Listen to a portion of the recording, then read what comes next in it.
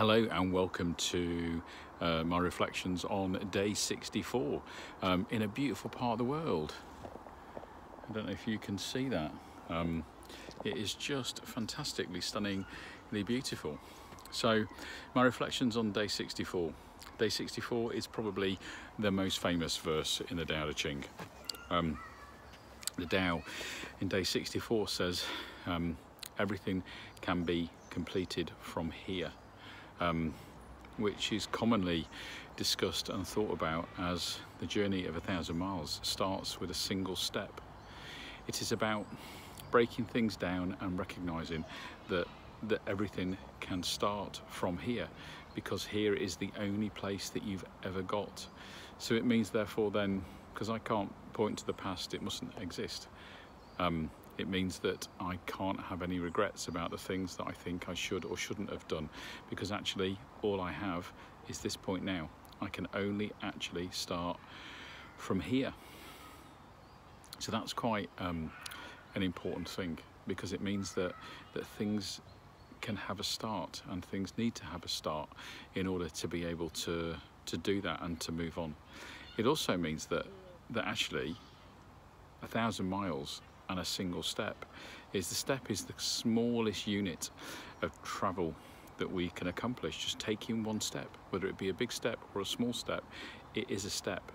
And so my relationship with that is also, it's about all things are achievable, and making sure that we break them down in a way that is powerful and meaningful and useful in order to be able to achieve them.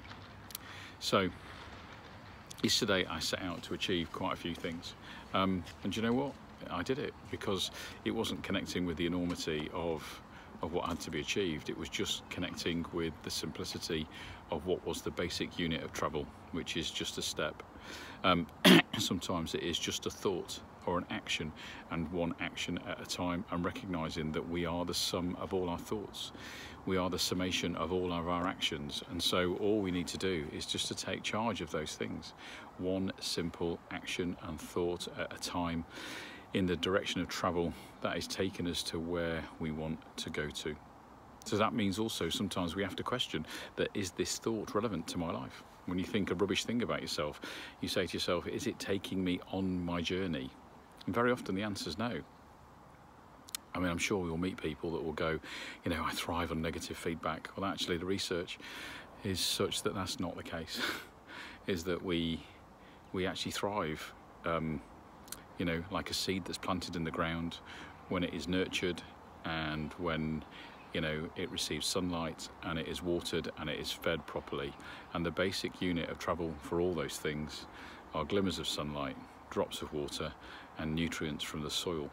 So whatever it is that you want to achieve, whatever it is your direction of travel, one step at a time, one thought at a time, one action at a time, break it down, and sometimes just ask yourself, is this thought useful? Is this action useful? Am I taking myself in the direction in which it would be useful for me to travel? And if the answer is no, then maybe we have to learn to stop it. So, your journey, 1,000 miles. See you when you get there.